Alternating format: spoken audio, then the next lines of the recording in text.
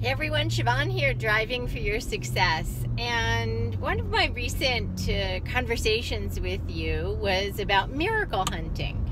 And there's this really important thing about miracle hunting. You can hunt for miracles all day long. You can hunt for miracles, get them, etc. But if you want repeatable miracles, you are going to have to avoid this in your emotions.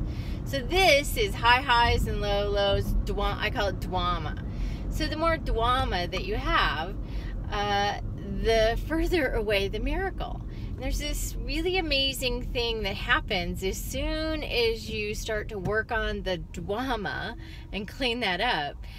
Those miracles start to come and multiply and just compound themselves. So I would suggest that you look at your life and how you have designed it, because you've designed it, how you've designed it to create Dwama, to engage in Dwama, or, even more interesting, need Dwama.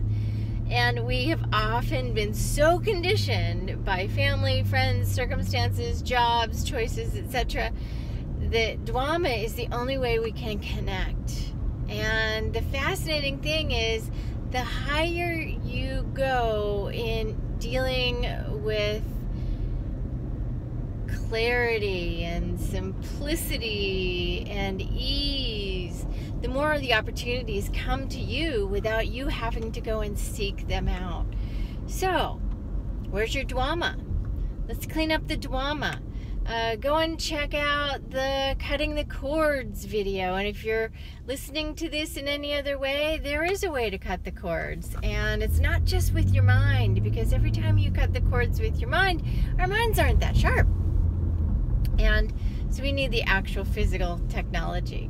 Hey, this is Sheevaun, and if you're watching this anywhere or listening to this anywhere other than on our website, then you need to go and check us out at sheevaunmoran.com, or subscribe to the YouTube channel, or check us out. Check those 6 free videos out at freekickstarter.com, and those 6 free videos are going to give you 6 keys to get out of Dwama.